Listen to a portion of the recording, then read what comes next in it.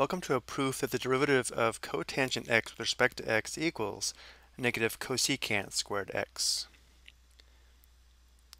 We'll first rewrite cotangent x using the quotient identity cotangent x equals cosine x divided by sine x, and then we'll find the derivative of cosine x divided by sine x with respect to x using the quotient rule, which is stated here below for reference.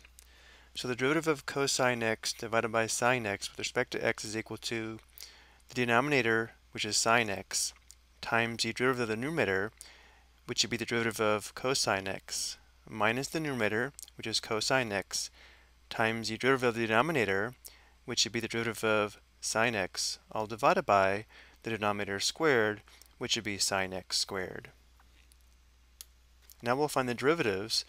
The derivative of cosine x is equal to negative sine x, and the derivative of sine x is equal to cosine x. And notice how we also can rewrite sine x squared as sine squared x.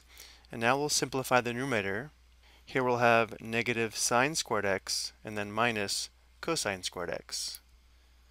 From here, we'll factor a negative or a negative 1 out of the numerator. Once we do this, we have negative, or the opposite of the quantity sine squared x plus cosine squared x, all divided by sine squared x.